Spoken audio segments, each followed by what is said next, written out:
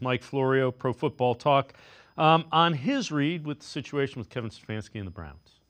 Coach of the Year thing. I think we did the Coach of the Year draft last week, right? We did. Coach of the Year isn't best Coach of the Year. It's the biggest surprise of the year. Kevin Stefanski has won the biggest surprise of the year twice. It's weird to think that the defending biggest surprise Coach of the Year is embattled, but he is.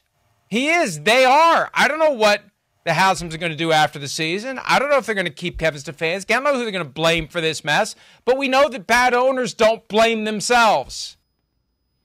With that, let's welcome in Spencer German, 92.3 The Fan, Cleveland Browns on SI. And Spencer, I know you've written a couple articles on the Stefanski situation. You know, Vrabel on the sidelines in New Orleans. Everybody trying to figure out what that means. Kevin Stefanski has downplayed it, but just kind of your whole thoughts on Kevin Stefanski's future. Yeah, I think the Vrabel thing is interesting. I can understand why, that sort of percolated in people's purview in terms of, or peripheral vision in terms of like, oh, why is this kind of happening?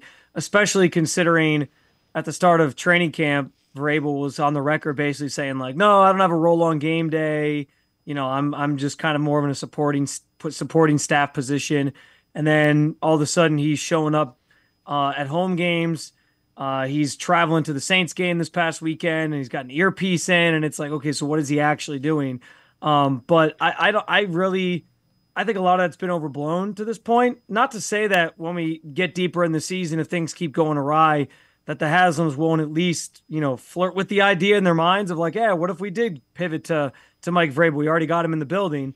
But I just don't think, like, Kevin made it pretty clear that the decision to keep him on the sidelines or give him more roles on game day sort of stemmed from them having conversations and, them agreeing that was where he was wanted and needed on a specific day. So I tend to believe Kevin Stefanski when he says that. I don't think this was like an ownership like, oh, we need Mike Vrabel's presence more on the sideline. I think this was kind of just Stefanski going through his process and evaluating and figuring out where he could help more. So I do think that's interesting, though, and the fact that he's in the building and there's starting to be rumors about him being linked to other teams, it makes you wonder if it crosses the Haslam's mind. I do think what Mike Florio said at the end of that clip there about, bad owners don't blame themselves. And listen, I think there's a case to be made that like the Haslams they tried to invest in this team and push it over the limit to be a Super Bowl contender when they made the Deshaun Watson trade. But I think you can also look back on the history of them owning this team and realize that a lot of it's been bad decision-making. And so I think that's probably fair. And I think that's the biggest reason why sitting here today, I would tell you, I don't think Kevin Stefanski is getting fired. I can't say the same necessarily about Andrew Berry. I think he might be in line to sort of be the one who falls on the sword here. And there's some conversation to have off of that. But I think Kevin Stefanski is going to be here next year.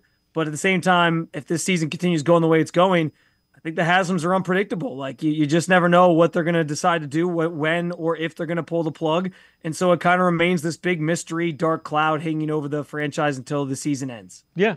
And in fairness to the Haslams, I can't believe I just said that, but earlier in their tenure as ownership, they were pretty impulsive. They've poured a lot of money, and again, we're not going to know until years down the line exactly what the Deshaun Watson decision was. If that was the ownership kind of getting involved in it, other than, we'll find a way to pay him, then we got some issues. But again, we'll see.